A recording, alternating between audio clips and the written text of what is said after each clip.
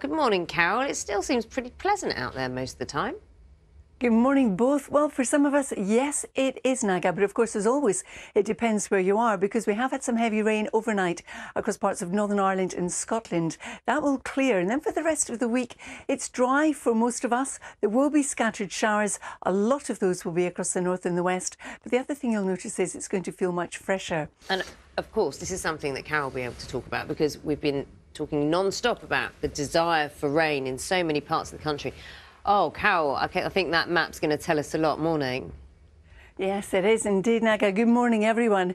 We have had southern England's driest July on record. And if you think about it, records go way back from the Met Office to 1835.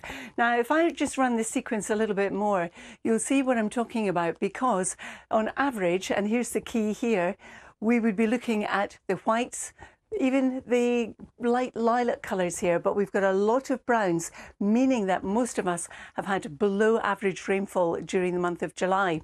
What happened was high pressure built in, and it effectively blocked the Atlantic influence on our weather. So it kept all the weather fronts out towards the north and the west, and that's where we did see some rain. But even in the north and west, you can see the rainfall amounts were more or less average.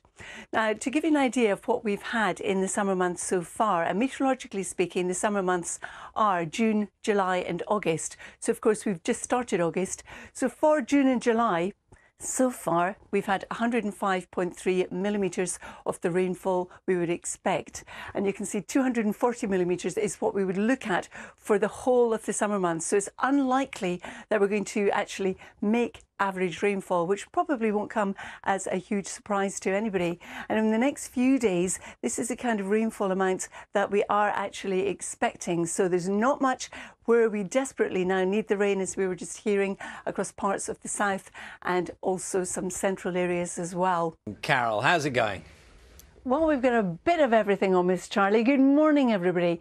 First of all, it's not as humid for most of us to start the day as it was yesterday morning, and the humidity levels continuing to drop for the next few days. So by day and by night, it will feel more comfortable. It's going to be dry for most of us, but there are some scattered showers in the forecast, a lot of which will be in the north and the west. And today it's also rather breezy. And it's the start of the rhythmic gymnastics. But that's it. I'm going to try and keep up with Olivia. You're going to teach me a few sprinting techniques. We'll run off. Come on, let's show me how it's done.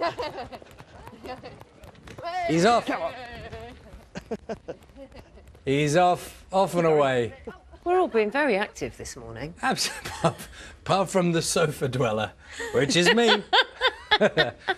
It's fine. It's absolutely... Someone's got to sit on the sofa, right, Carol? Someone has to hold the place together. Even Carol's standing. Yes, that's true. On all counts, actually. Good morning, everybody. This morning, it's not as muggy a start for most of us as it has been, except for in the far southeast.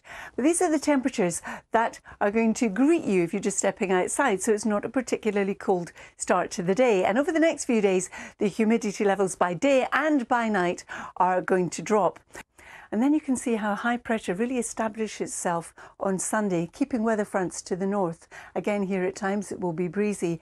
That extends into Monday as well. And if anything, Nugget and Charlie, as we head in through the weekend and into the early part of next week, temperatures are going to rise once again.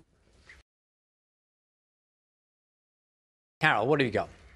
I've got a bit of everything, Charlie. First of all, I want to show you this Weather Watchers picture. Look at the grass. Look how green it is. This picture was taken by one of our Weather Watchers in the Western Isles. I think Dalbeg is actually in Lewis, compared to the parched ground from some of the pictures I was showing you a bit earlier on further south. Of course, we've got a lot of dry weather, and we've had a lot of dry weather, especially in southern areas through the course of the month of July. And it's going to feel fresher than it has done of late, with our overnight lows 8 to 14. But in some sheltered glens, temperatures overnight tonight could fall away to 5 degrees. Charlie and Naga, well, notice that in the morning. Definitely we will. Absolutely will. Yeah. Carol, thank you.